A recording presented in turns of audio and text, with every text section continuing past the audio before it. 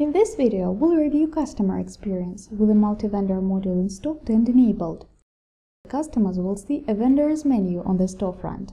In this menu, customers see company names of vendors. If customers click on one of the company names, they are redirected to the vendor's profile page.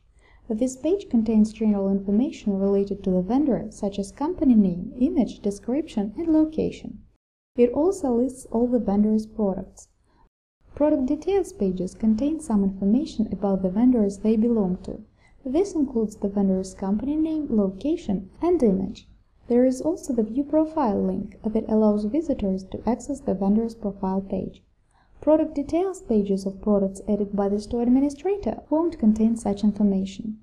If the store administrator has chosen to enable product filtering by vendor with the help of Expert 5 product filter module, visitors of the store's customer area can filter products by vendor in categories that list products of more than one vendor.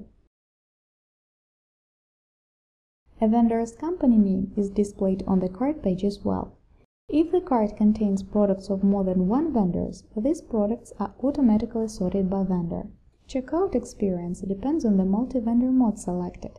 If the store works in vendors as separate shops mode, on checkout page, shipping methods are also sorted by vendor, and a customer should select a method for each vendor.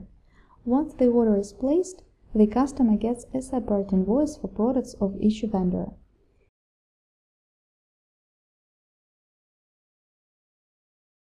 If the store works in warehouse mode, only one shipping method needs to be selected for all the products.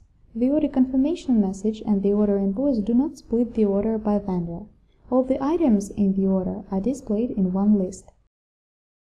Please check other videos for administrator and vendor experience. Thanks for watching!